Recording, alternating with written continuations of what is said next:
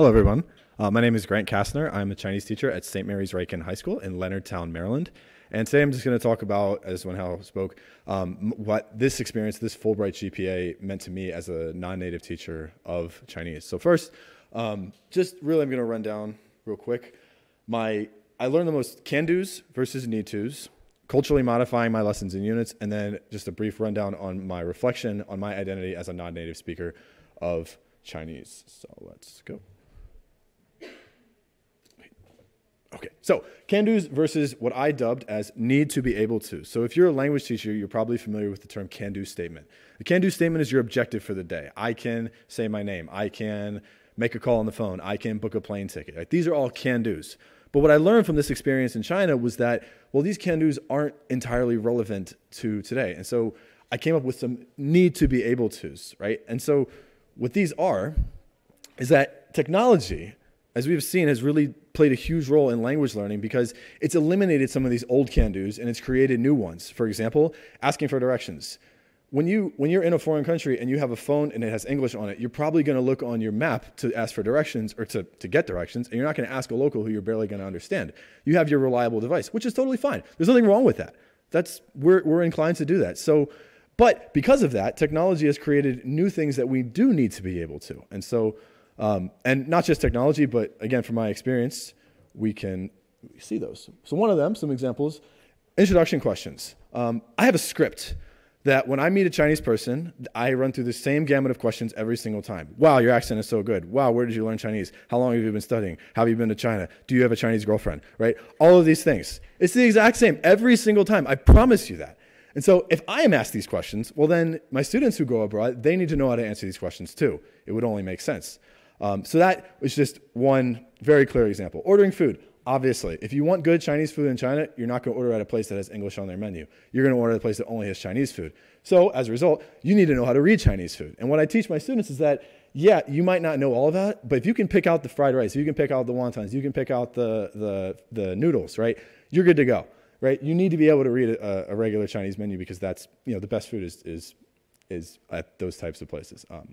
Moreover, buying something, you're at a place and say you're at a convenience store. You need to know if they have a certain product, or you need to get a certain type of medicine because you're not feeling well. These are all things that we come across. These are day-to-day situations in the study abroad experience that you might not encounter in a regular textbook. And finally, technology. I mentioned that at the beginning. Technology has eliminated some can-dos, like asking for directions, but it's created new ones, new need-tos, like WeChat. If you're in China, you have to have WeChat. If you don't have WeChat, you can't do anything. You can't communicate with people. You can't get an Uber, what they have over there. It's so necessary. And these are things that I found out through my experience. My kids have to be able to do this, and not all textbooks really cover that. So that's my can-dos versus need to be able to. Oh, and yes, much of this comes from Wenhao's, I fully credit her Dorm Talk corpus product, which is available online at Circle, where she documented dialogues between native speakers in China with their study abroad partners, and they featured many of the same themes that you say here. So credit to Wenhao for that. So then, my second point, culturally modifying my lessons and units. I've found out that this is a need to as well. My students need cultural awareness when they go abroad.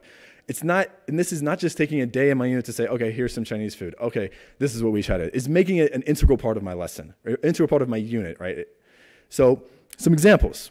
The Gaokao. When I teach about school and we talk about classes and the experience at school, the Gaokao is an integral part of my teaching. We learn about the preparation. We learn about how stressed they are. We see these Gaokao these test prep factories, right, that China has, and it becomes just, they need to understand that. My students need to understand that before they go abroad to China.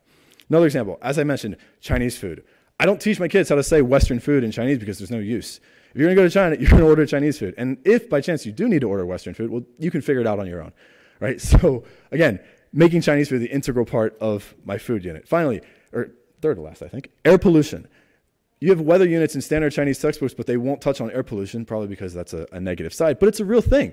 And when you go abroad, you need to know, how do I ask for a mask? How do I ask how bad is the air pollution? How do I know if one city has good air quality, but another city doesn't have good air quality?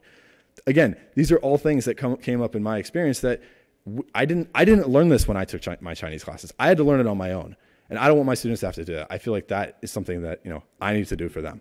And finally, VPNs and Chinese apps. WeChat, getting a VPN, you won't find it in a textbook, and you have to learn it on your own. So when you go abroad, you're going to need a VPN, and you'll need to get WeChat. And these are just integral things to the experience as a Chinese learner, especially in China. So finally, my identity as a Chinese teacher. I think it's different because I'm a non-native teacher of Chinese, and you don't find a lot of us out there. And so I use a lot of my personal experience to guide my instruction and my planning, as I have talked about already.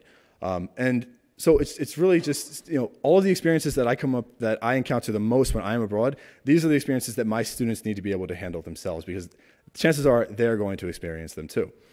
And then finally, I realize that when I'm abroad and I learn about China and society, I have my own need tos. I have my own obligations to my students. These two movie posters are from two very famous documentaries in China. This first one that Caroline and I read about in our preparation for our trip is called Under the Dome, and it's about pollution in China. And this woman did all of this months and years of research on pollution in China, and she published her film, and it got rave reviews in China for 2 weeks until it was blocked and removed from the internet entirely.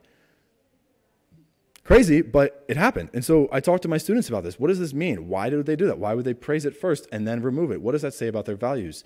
These are things that I need to teach my students about, and something that I don't want them to have to find out on their own. And then the second film on the right is one that we watched as a group, which is called Last Train Home. And that was a documentary about migrant workers and how a lot of migrant workers, they leave their children behind with their grandparents to grow up in a countryside. And these children don't get to take the Gaokao, because they're dropping out of high school at 14, or they're not even in school at those ages. So these are both very moving films, which I have showed parts to my own students, and it's something that I feel like I need to show my students as my obligation to them, so that they don't have to find these things out on their own. So that is really how this trip has shaped my identity, and I will now hand it off to Caroline. Thank you.